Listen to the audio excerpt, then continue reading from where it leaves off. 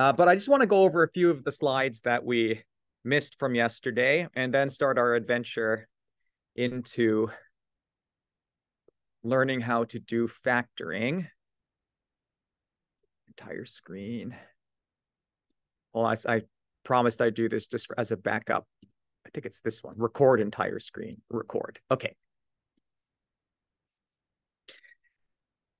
Okay, so let's just summarize what we sort of learned last class. I was sort of bashing numerical approximation for its, its approximate nature, but that wasn't really fair, right? Numerical analysis and solving things numerically is like totally sufficient.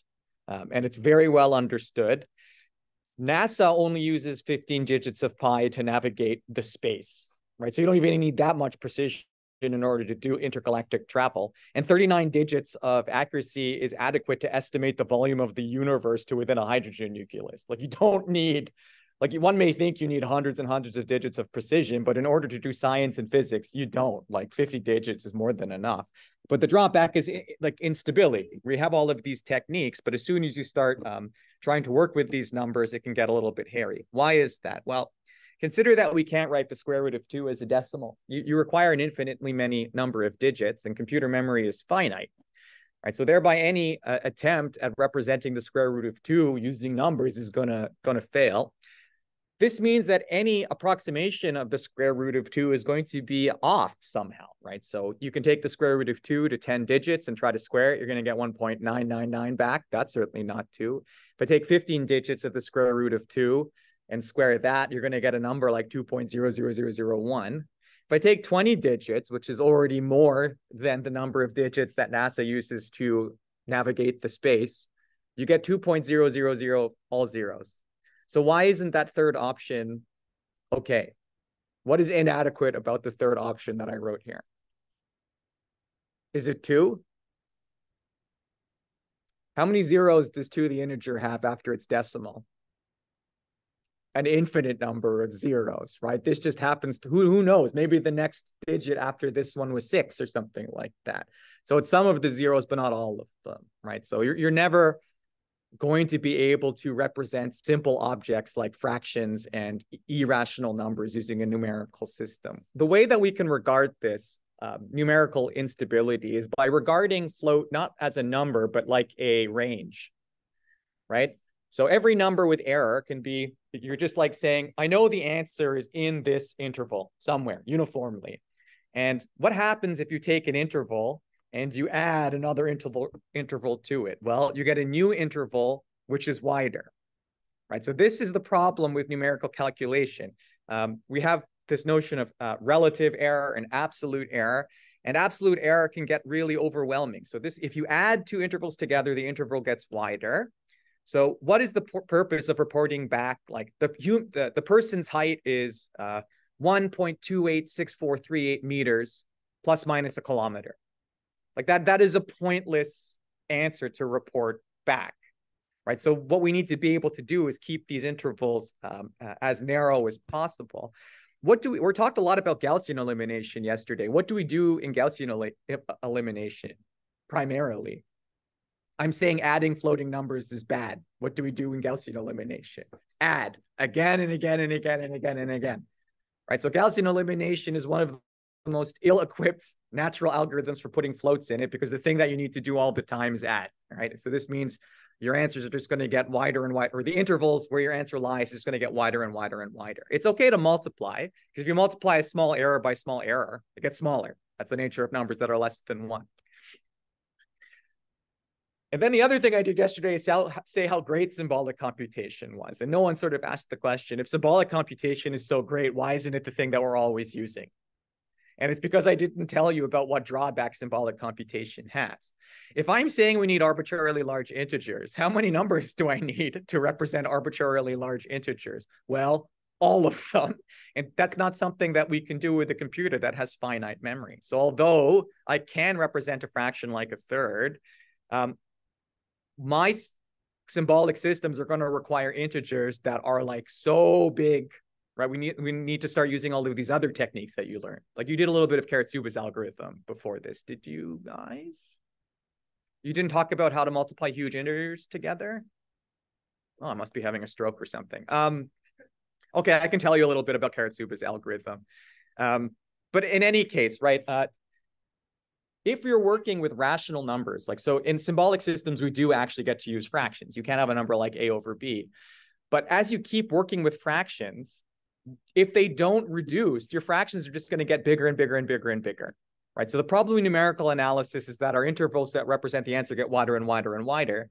And the problem in symbolic computation is that the fractions that we require to represent something symbolically and exactly, those fractions are going to get enormous, right? And that's a problem. So how do we overcome this problem? Has anyone heard of the Chinese remainder theorem? Okay, anyone who has taken number theory surely has been shown this technique. I'll just go over it sort of again. So it's the game that we play is that I have a secret number.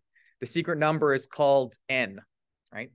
And you get to ask me what the remainder of that number is for any divisions that you want, right? So you can say, what is the remainder of n mod p? And I say it's a. And you say, okay, what is the remainder of n mod q? And I say it's b. And the game is, can you then, after asking these questions, reconstruct the original number? So can you get the original number back knowing only its images, mod a bunch of stuff? And the answer is yes. I'll show you how to do this precisely. But what does this mean exactly? Well, first of all, we don't have to work with fractions. That is one big benefit, right? So working with fractions is kind of a pain because they require reduction steps. Like you can either let them expand and not reduce them, in which case they get huge, or you occasionally have to take a GCD to reduce them, which is expensive, right? So working with fractions is actually not that great, but we're going to restrict ourselves to working in residue classes of prime characteristics. So we're going to restrict ourselves to using like a finite many of the integers. So 1/3 is the same thing as 2 mod 5 because the inverse of 3 mod 5 is 2. And we'll talk about this a lot more, right? So you don't see this as a fraction. You see this as the inverse of 3. Yeah.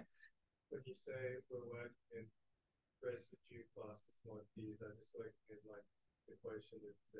Yeah, so I looked this up yesterday. What I mean by residue class is what other people call, I just looked this up, like the canonical representation. You know how you can have an equivalence class? The thing in the equivalence class is called is also called a residue class. And the things that we're interested in is like the canonical representatives of the things in that class. So if I can have a residue class of 5 numbers, and that's 0, 1, 2, 3, 4, 5. So if I say residue class, you can just hear that as like a quotient ring or what else can we? Well, anyway, I'll tell you what I define a residue class to be, and then we'll just use that as the definition. Okay, so if we work in a residue class, by which I mean we're going to work mod p for some prime. This means we don't actually have to work with fractions. So the idea is that we're going to take a look at we want to accomplish some task.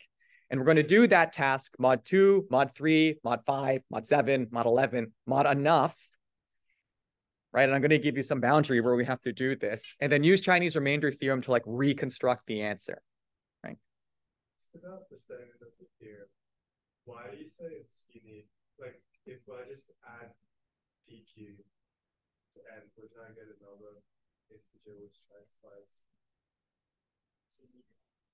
Yeah, I think I probably have to have a boundary condition here. So this is not the precise statement. This is the intro slides before I really I'm trying to give you a very overhead look. So these are not the precise statements. My course notes will have the precise statements, but I think it's unique. Mod PQ, right? But then I can actually give you a sufficient condition saying the product of your primes have to exceed this number in order for it to be unique among like the integers proper. But you are correct. There is a missing condition here. Okay, so that's the first thing. We're going to use Chinese remainder theorem to eliminate the having to use fractions, which is great. And it's also way easier to work mod p, right, than it is to work over the regular integers. So there are Chinese remainder theorem-based algorithms for doing polynomial arithmetic. So this is like Karasuba-like, I guess. So instead of finding the product of two polynomials, traditionally, like just by sort of saying, okay, do x cubed to multiply all by g and then add that to 2x squared. What I can do instead is like an interpolation type of strategy. I hope that's what I've put here. Oh, okay. So this one, I just say, I can compute the product mod 3. I can compute the product mod 7. I can compute the product mod 11. And then using the Chinese remainder theorem, I can actually construct the product over like the integers generally. Right. So this is how we're going to avoid using huge integers or huge fractions, right, by way of this Chinese remainder theorem. We can also avoid arithmetic by doing interpolation. If I give you 3 points, how many curves go through that? How many polynomials go through 3 points on the plane? One. There's exactly one parabola that goes through 3 points on the plane. If I give you 2 points, there's exactly one line that goes through those 2 points. So this means instead of doing f times g, why don't we just evaluate f at a point, evaluate g at a point? We know that the product of those evaluations is going to be the evaluation of the product. So if I know that f here is degree 3 and g has degree 2, what do we expect their product to be? Like, what degree will their product have at most? Yeah, 5. So if I find 6 evaluation points and then interpolate, that has to be their product. And that's way faster than doing just multiplication naturally, right? So these interpolation algorithms, we get a lot of leverage out of them, right? And sort of this is sort of carrot soup alike. Right? So you don't necessarily have to do all of the arithmetic traditionally, and in fact, we don't. We talked a lot about encoding algebraic numbers, but effectively, to remind everyone, the basic, the atomic number or unit that we're using in a symbolic system is that of algebraic numbers, right? So we don't really use numbers, but we have polynomials, and the numbers are the roots of those polynomials, right? So we can get fancy algebraic numbers like that. So the question is, if I have an algebraic number and I have a polynomial, how do I then evaluate that polynomial at that algebraic number if it's sort of trapped within a polynomial? And I'm going to tell you something that should have been told to you back in high school, but was deliberately not told to you because it would have made something super easy. So you all learned synthetic division in high school, how to take a polynomial and divide by another polynomial. Did you know that this process is identical to evaluation? So if I take f and I have sort of x cubed minus 2x plus 2, and I divide out by x minus 3, that is equivalent to evaluating the numerator at the roots of the denominator. So to do x cubed minus 2x plus 2 divided by x minus 3, all you had to do is evaluate the numerator at 3. Would have saved you a hell of a lot of time back in high school. But it's true. You can fact check me on this. Just try anything. And this is true generically. Yes, sir. Like you do polynomial division, but you don't get a number, like you get another polynomial. It's still sort of, those are like partial evaluations, right? It's definitely going to reduce the degree, right? So somehow an evaluation somehow has been done. I'm not promising the evaluation. It has returned a number, right? Because the thing that was returned is a polynomial, but we're saying those are numbers, right? So that is an evaluation in some sense, is what I'm trying to sort of convince you of, right? So instead of doing evaluations, we're doing divisions, right? So if I take x squared and I divide that out by x squared minus 2, this is the same thing as saying I'm evaluating x squared at plus minus the square root of 2. If I have x squared and I say divide out by x squared plus 1, this is the same thing as evaluating x squared at the complex number I, right? So polynomial division is the same thing as evaluation of algebraic numbers. And this is pretty important, right? So when we do a lot of these remainders, like they're considered a type of projection. Okay, so instead of writing remainder, I'm going to utilize this other style of notation. I hope you guys are familiar with this one. You've used the triple equals. Okay, so this is a statement that says x cubed minus 2x plus 2 is congruent to 23 mod x minus 3. Yeah. Would that just be saying like x cubed minus 3 plus 2 is q times x minus 3 plus 23? Yeah, this is basically so this 23 is going to be the remainder. We've lost the quotient, but we can reestablish it. I don't think there's much that we're going to need the quotient with. Okay, so that's just a little bit of the overhead view of what we're going to talk about very specifically today. I'm not going to be able to do, I think I'm only going to do like the background algebra, and we'll stop as soon as we hit a polynomial. But let's just discuss the project one. So what we've given you is a code base which isn't written that well, because our industry partners keep relaying to us that we need to do a better job teaching our students how to cope with fuzzy specifications. You know what I mean by that?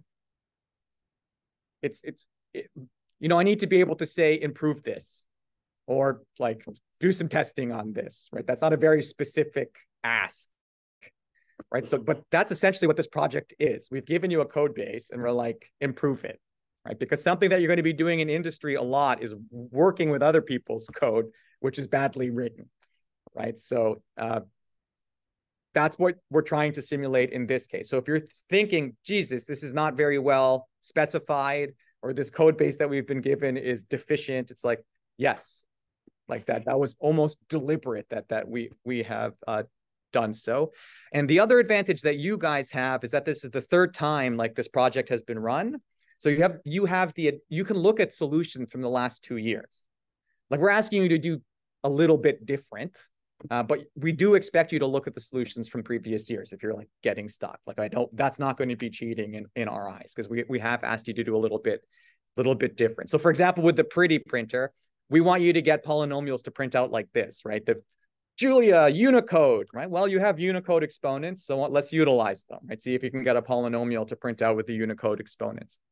Now, currently, the way that we're storing polynomials in the system, right? I'm saying the polynomial is going to be the atomic object of our system, so its representation is going to be super important. One of the most basic representations of a polynomial is its dense representation, right? So here's a polynomial. 6x to the power of 5, 5x to the power of 4, so on and so forth. And I can represent that as a vector of sorts, right? Where the position, 1 or 0? Julia's 1 indexed, yeah? Okay, so the position at 1 is going to be the coefficient of the monomial with 0 degree, right? The position 2 is going to be the coefficient of the monomial with degree 1. Right, so you can find these coefficients really fast. Now, if you wanted to add two polynomials together that had that dense representation, would that be easy? Vector addition, right? That's it. So if we store our polynomials like this, they're going to be super easy to encode and super fast to do addition. But what's a deficiency of this dense representation?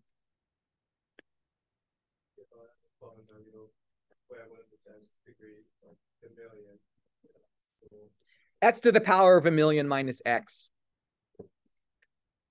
How many wasted positions are we going to have for that dense representation? 1,000,000 minus 2, right? So that's bad, right? That's a lot of wasted space. And when we're doing when we're doing factorization, something that's going to be very important is to take GCDs with something that's called a cyclotonic polynomial. And cyclotonic polynomials are extremely not dense. They're very sparse. Right, so one of the first things we want you to do in your project is dump this representation and use a sparse representation. Right, that is, you're not going to be storing zeros. That's pointless. Right, so give some thought. The best data structure to use in this case is a heap. Have you guys heard of a heap before? What are the properties of a heap?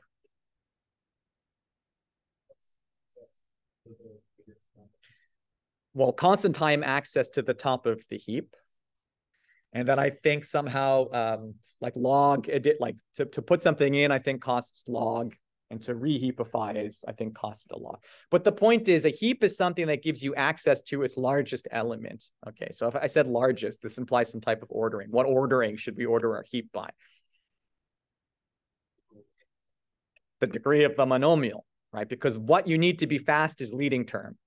And the leading term is going to be the greatest monomial sorted by degree out of that thing. Because if you think of any of the addition or multiplication algorithms, it's always So if I want to add f and g, it's sort of like, well, tell me like what's the leading term of f and what's the leading term of g? Whatever's bigger, that goes in next. And if they're tied, we'll merge them. But it's always just repeatedly asking for leading term, leading term, leading term, leading term, leading term. Right? So that has to be fast. So in your project, we've actually represented dense polynomials of a vector of terms like this, but it's wasteful, right? Because of things like this. So just one of the first things we want you to do is change this representation, right? So you can use, I think last year we're recommending using a pop, but you can use a heap, and you can use the built-in heap for this, yeah. Isn't it already stored as this? Which this? Yeah. No, but I think in your homework we actually like have the zeros are included, unless I misremember. Can anyone fact check me on that one? How can that be? I didn't write, because then we'd have to have rewritten none of the arithmetic will work. I'll have to recheck. Yanni may have changed something and I haven't looked at it, but I'd be surprised if this is what we've given you. Unless, okay, so I don't know. I'll stop talking. I'll have to look at this, but last year it wasn't like that. But I still do believe that one of your tasks is to create a sparse polynomial data type. We don't need to see this unless you want to see a picture of that I took of Wolfram. Oh my God. Yeah, that's Wolfram. That's my master supervisor. And I took this picture, right? I met Wolfram at a conference effectively. There's a long story. He rage quit our community because 2 minutes and I'll tell you the story. So Wolfram has this Mathematica, which is like a big symbolic computer algebra package, and Maple's another big one. And every year we have this ISAC conference, the International Symposium Symbolic and Algebraic Computation. I used to go every year. And every year there's like a programming competition. And the last time Wolfram came before this, he presumed he won the programming competition because he was Wolfram. Why wouldn't he win the programming competition? He was so sure, in fact, that he printed out banners. He didn't win. And that left a bad taste in his mouth. So we managed to get him back by giving him an award. We said, come to the ISAC conference and we'll give you an award. He did give a very good talk. He was a lovely fellow when I met him. He's really interesting because he just quit college because he thought it was awful, but then like Caltech just like gave him a PhD. And something that I'm very impressed by was that Richard Feynman was on his PhD committee, right? And Richard Feynman is someone like I totally idolize. So I'll let you decide. I've met Wolfram and I've met Terence Tao. I can't decide who's more famous. Right? So if I were to say who's the most famous mathematician I met, probably one of those two. Okay. Let's now get into the meat of this, right? So here's a Julia notebook. I've called in the project, and you can see that I can do things like oops, I think I have to do this. That ran. Right?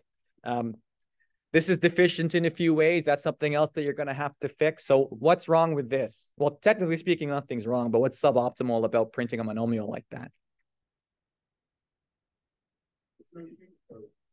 No Unicode. But even if Unicode was, if you were to write down like x plus 1 on paper, would you write 1 times x to the power of 1 plus 1?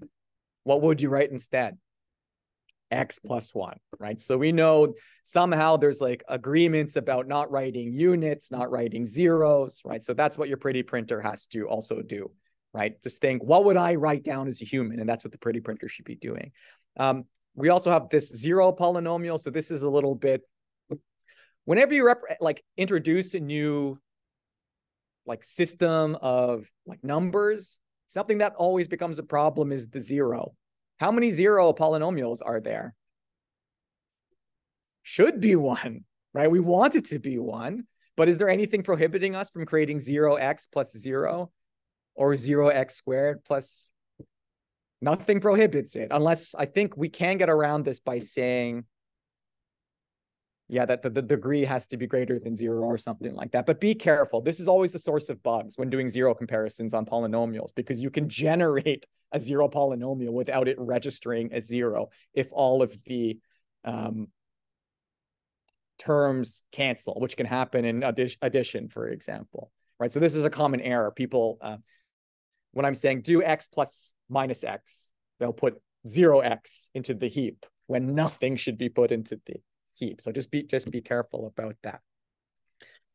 Okay, so we're going to go through all of this, which is a background in the basic group, ring, and field theory that you're going to need to understand the statement of factoring.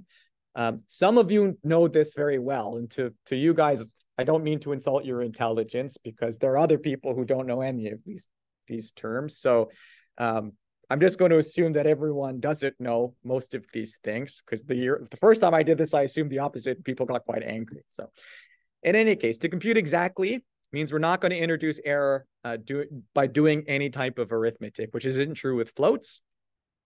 Our interest is to perform exact arithmetic on rings with efficient algorithms, right? In particular, we're interested in the ring of integers. Like, this is what we're going to be working with, because this is what computers can naturally represent.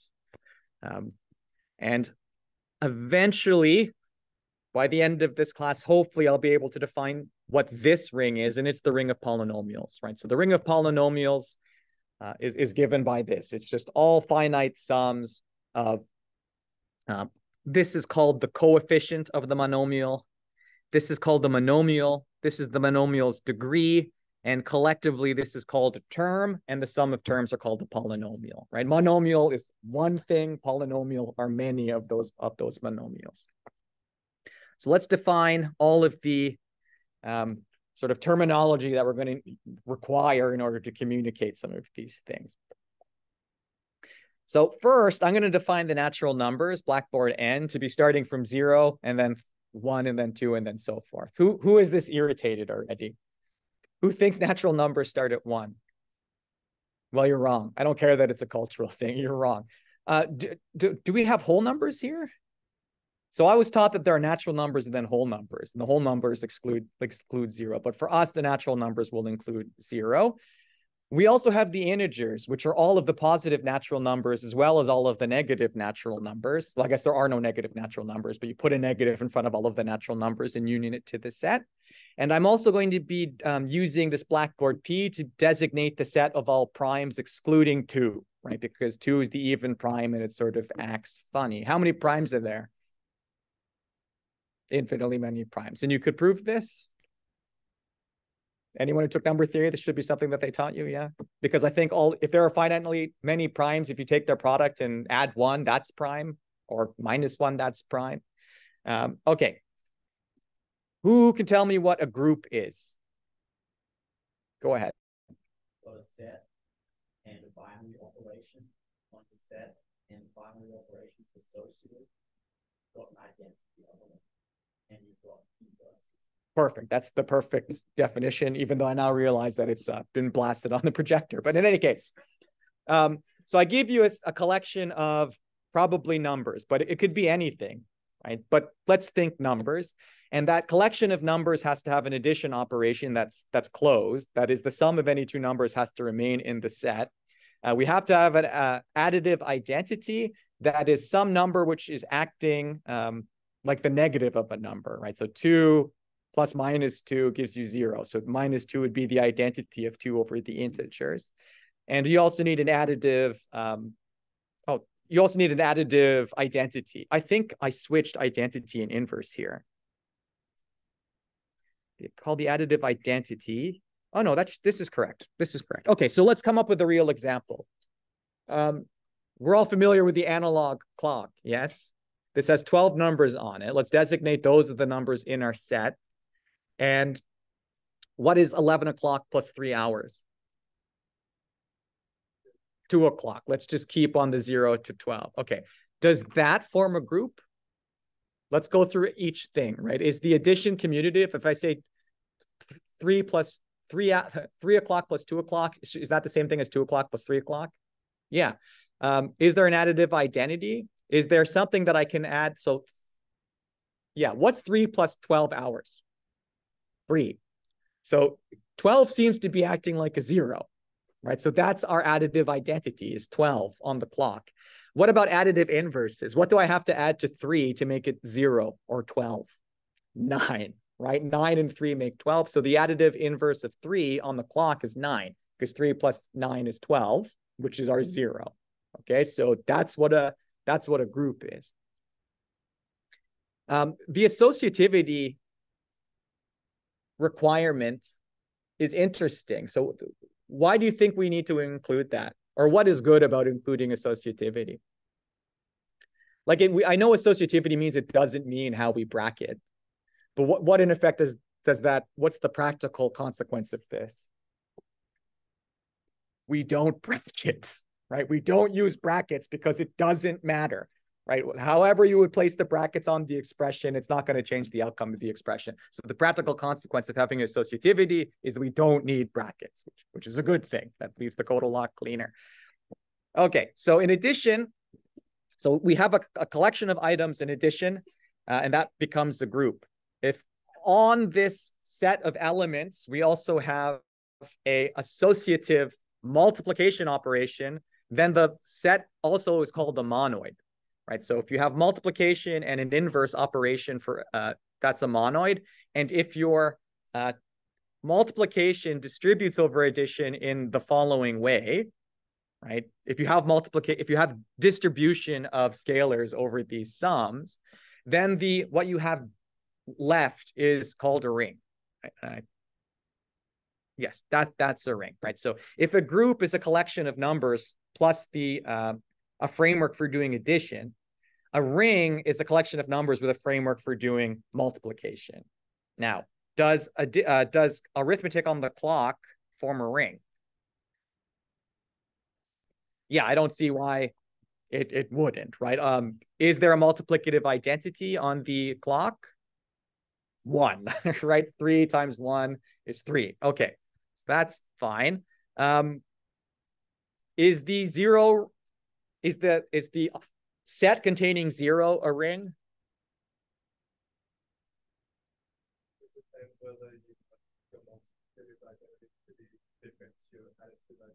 I don't think there's any condition that says that has to be the case. Then it is. What about the empty set? Is that a group or a ring? No, because we're saying 0 exists, right? The inverse exists, right? So that can't be in an empty set. Do the natural numbers form a group? If they do, then what do I add to 3 to make it 0 over the naturals? You can't. Well, then you're changing the addition operator, though, right? So you've changed the rules. So I was a little bit cheeky. Okay. 0 divisors. So this is now strange. So on the clock, if we do 2 times 6, what do we get? 0. Isn't that strange? I took 2 numbers that aren't 0 and we produced the 0. This is bad, right? When you have a ring with 0 divisors, like crazy stuff happens, right? Because 0 just starts showing up and you didn't invite it to the party. So what we want to do is exclude this, right? Can anyone give me another 0 divisor on the clock? 3 and 4. Are there any non-zero divisors on the clock? Yeah, 7, 5, and this will be in well, not 3. All primes, not 3, and not 2. Things co-prime with 12. Yeah, that's more appropriate. Okay. So some rings have 0 divisors, and if we have a ring that doesn't have 0 divisors, then that's called an integral domain. And those two gentlemen up there put their finger on something quite important. If I change the number of hours on the clock to a prime number, do we have 0 divisors anymore? Can't, right? Because the composition of the two things that you pick would have to be equal to that prime number, which is not possible unless the two things you picked was 1 in that number itself.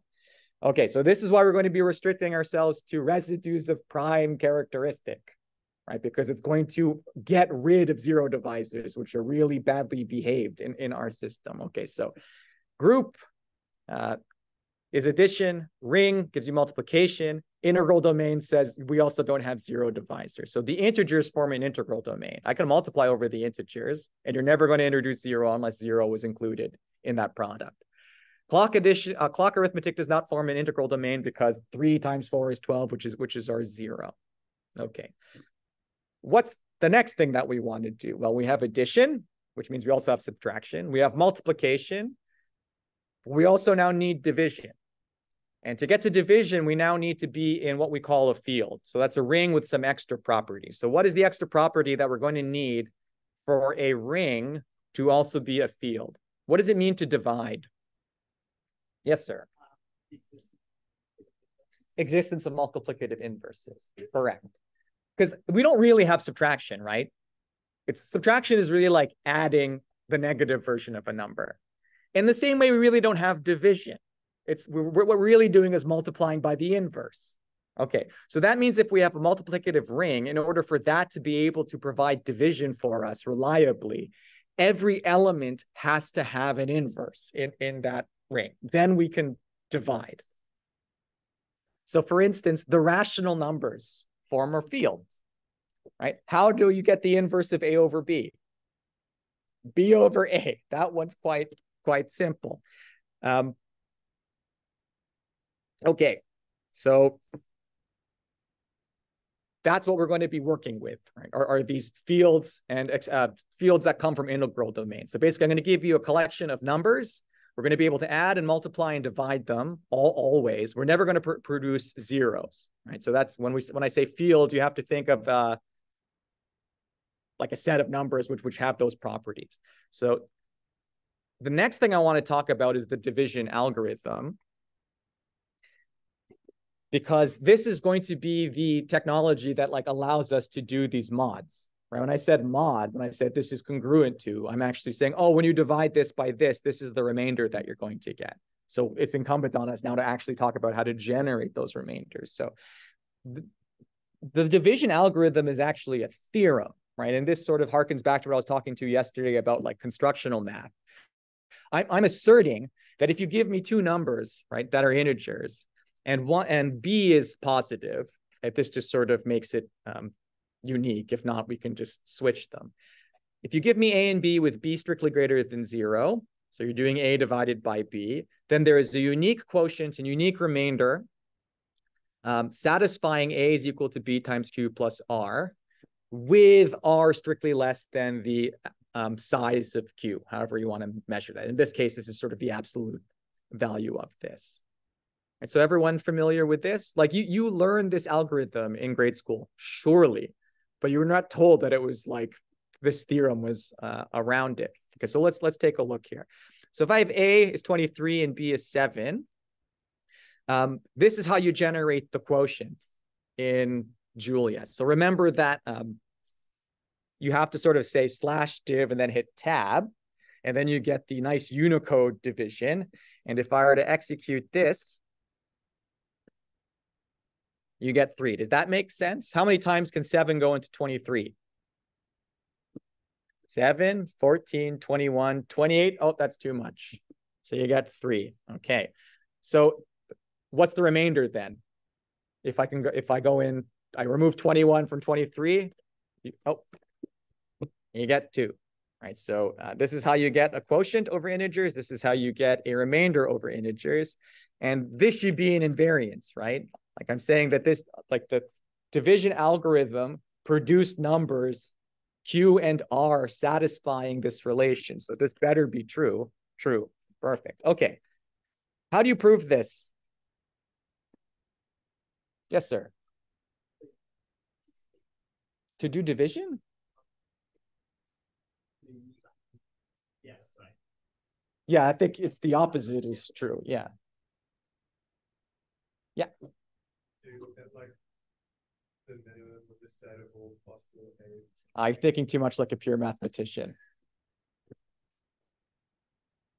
Do you just say how to build it? Okay, there it is.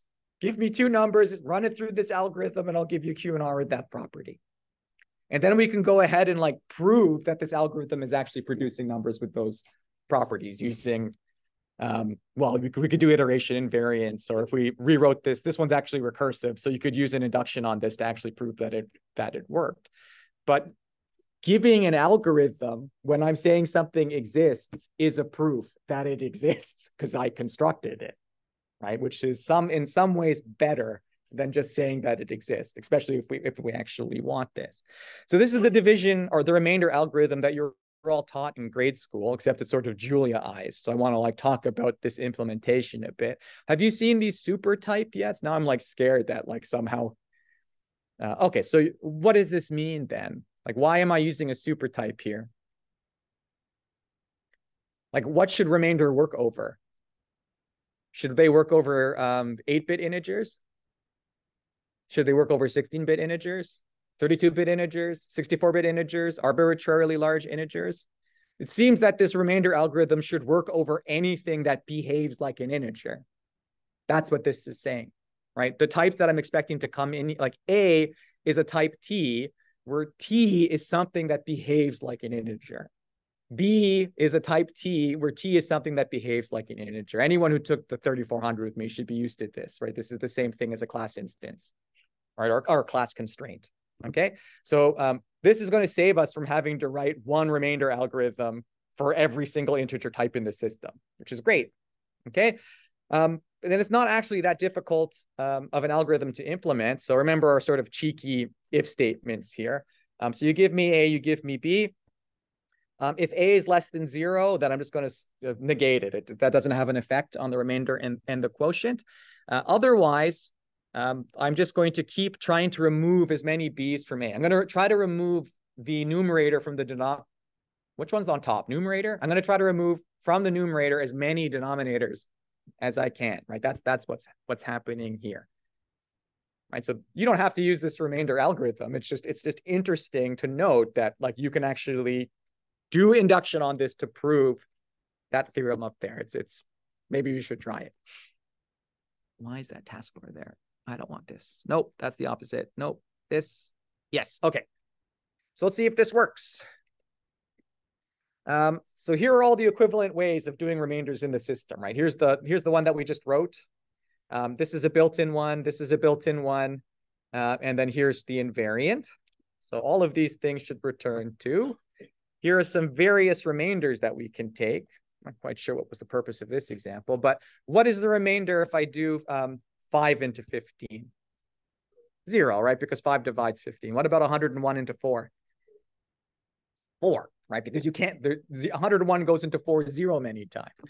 What about the remainder when 4 goes into 125? 1, good mental arithmetic. Okay, 0, 4, and 1, right? So this is what's going to be on like the right-hand side of our triple equal. So we have remainder. I can also have the quotient, right? I said the division algorithm produces both Q and R. You can actually do this simultaneously, but it's sort of easier just to see them as being different. So here you can also generate the quotient if you want it in a very similar way. Oh boy, I better get going. So there are the quotients, and I'm just going to walk through this list here. And ask for the quotients and remainder when taking 15 divided by 5 and 4 divided by 101, 125 divided by 4. And we should see that this identity is true in all cases, right? And remember, this is the string formatter for Julia is using this $sign.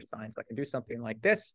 And we have all of these identities now. I can say 15 is 3 times 5 plus 0, 4 is 0 times 101 plus 4, 125 is 31 times 4 plus 1. And there is a reason for this. Okay, so just remember that the percent sign is for remainder, the division sign is for quotient. If you're from Python, you may be used to this being the integer division operator, but in Julia, it's not, it's fractions, right? So we actually, in Julia, you do have a little bit of symbolics already built in. We are able to work with fractions. We're just going to sort of ignore the fact that fractions are built in because we want to avoid using them anyways, right? That's the whole point of like using the Chinese remainder theorem. I don't want to reintroduce fractions until they're absolutely necessary. So another way to express this quotient remainder relationship is by way of proper fractions. Do we have that terminology? Improper versus proper fractions. So this is what we'd call an improper fraction, I guess. Or wait, is this the proper one? Now I forget. I would never write something like this. I would write something like this. But in grade school, they said, okay, 23 over 7 is the same thing as 3 plus 2 sevenths. I forget which one's proper and improper. But this is true if and only if. If you can imagine taking the right hand side of that if and only if and multiplying by 7, you get this expression, right? 23 is equal to 3 times 7 plus 2, right? So that's an alternate way of giving this quotient remainder relationship. And as you see, it holds true like that. Okay, so that's not overly interesting. I'm sure all of you could do division and quotients. I just wanted to do a little bit of, to recall all of those basic facts of arithmetic before we have to sort of make it a little bit more specific. So I got 5 minutes. Okay, I'll just try to do as much as I can in the next 5 minutes. So now here's a crash course in all the number theory that you need to know in order for us to do this factorization, right? So like the primes are super important in symbolic computation for reasons we just discussed, mostly because we're going to be able to have fields, right? If our set has prime characteristics. So I'm going to denote by this blackboard Z sub n, the first n natural number starting from 0, right? So these are called residue classes when addition and multiplication are done mod n, right? So I'm saying Zn is the collection of numbers, and we're going to do addition and multiplication mod m, right? So this is sometimes called this clock arithmetic. I'm going to be using this notation, right? A is congruent to B mod C to mean that if we take A and we find its remainder on division by C, you get B, right? So all of these statements here are equivalent, right? A is congruent to B mod C if and only if the remainder of A and C is B, if and only A percent sign C is equal to B. So note, you've been working with this type of sort of mod n arithmetic this whole time. So you talked a little bit about overflow, right? Okay, so imagine you have we have an 8-bit integer, right? 2 to the power of 8 minus 3. And then I want to add 4 to that. So that overflows, right? 2 to the 8 minus 3 plus 4 should give you 1. Now, we're saying that doesn't make any sense, or this happens because of overflow. But what's another way of interpreting this? We are working mod 2 to the power of 8, right? So that's what I do here, right? 2 to the power of 8 minus 3 plus 4 mod 2 to the power of 8 is also 1. So this isn't wrong, so to speak, right? It is wrong if you're expecting like the 8-bit integers to simulate the integers proper. But if I say the arithmetic that you have on the computer isn't arithmetic over the integers, it's arithmetic mod 2 to the power of whatever register you're in. Right? So if you have a 64-bit int, all of the arithmetic, including overflow, works. If you just consider it to be, mod 2 to the power of 64. It does, it's not broken. It's just behaving like a different group, right? The group that you're not expecting. So you may also want to use this thing called the symmetric mod, right? So sometimes we have numbers from like 0 to 7, but often it's nice to have the numbers minus 3 to plus 3. Those are isomorphic, like who really cares? It's all a matter of preference, but it's sometimes nice to include these negative numbers. So the way that you can see this is if you're on a clock, right? If you're at 1 and I want to subtract by 2, you can just see like pushing that clock back, right? From 2 to 12 to 11. Did I do that right? 2. No, it's 2 to 1 to 2. Oh, God. Let's try this again. So I have 2 o'clock, and I'm going to subtract 3. So that's 2 o'clock, 1 o'clock, 12 o'clock, 11. Okay, so that's one way that you could do it. But what's another way of representing minus 3 on the clock? What's minus 3 on the clock? If 12 is 0, minus 1 is what? 11. So minus 3 would be 10, 9, right? So what do I get? So I said 2 minus 3 on the clock was 11. I'm saying minus 3 is the same thing as 9. What's 2 plus 9? 11, right? So it doesn't really matter like how we shift these numbers around. We just have to decide what it is that we're going to do. Right? So sometimes we'll use the mod, which means 0 through n minus 1. And sometimes we're going to be using the symmetric mod, which means minus n half to positive n half, just so we can have some numbers. So another way that you can, so I'll use S mod just to designate when I'm doing this. But an easy way to convert is just to notice that 7 minus 2 is 5. And that's how you can move from like one to the other. So we do not use this notation. Sometimes we'll use mod or S mod when we want, as there's no effect on the theory or presentation. Okay, so let's now look at some addition tables. So here's this residue class that I defined to, why is there a 5 there? That should be 5. Or no, that should be 5, not 4. Okay, so here are the first 6 natural numbers.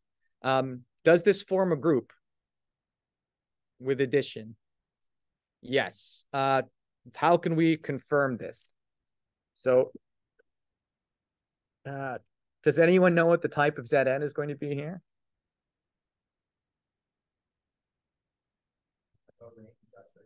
I believe it is going to be a unit range or abstract range. Good job, right? So I'm saying n is 6, and this is going to give me the range of numbers from 0 to 5. And what I'm going to do here is generate an addition table.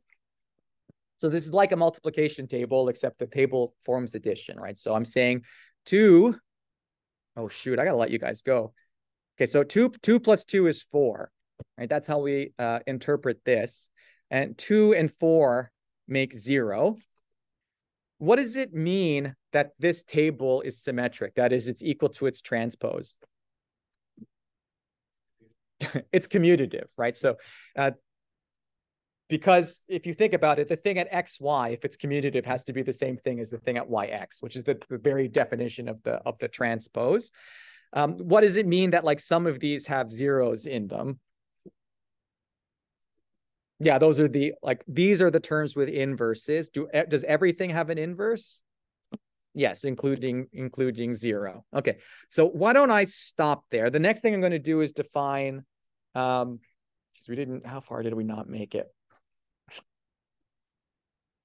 It's okay. It's just the timings are all a little bit different than last year. Okay, so what I want you to take from today's lecture is, okay, because I need to introduce polynomials into the system, and we're going to be doing arithmetic on those polynomials. And I've said, and I've demonstrated that we have to be super careful with like what the definition of arithmetic is, because it needs to be a ring, it needs to have inverses, it needs to not be zero divisors, right? So I'm just prepping us with the background for the big payout, which is going to be, now we have polynomials and they're at least a ring, right? And their coefficients form a field. I need to be able to say that statement and it resonate with everyone. So if you can get, that there is some like alternative, we paid some fellow to give some background for this. Like there's a sequence of videos that explaining in way greater length, like groups and rings and stuff like that. So you may want to watch that before next week, because it's going to ramp up the difficulty. Okay, sorry, I robbed you guys of 2 minutes. See you next week. Oh, see, there's consultation tomorrow, actually. So I'll see some of you at consultation tomorrow. Bye, chat.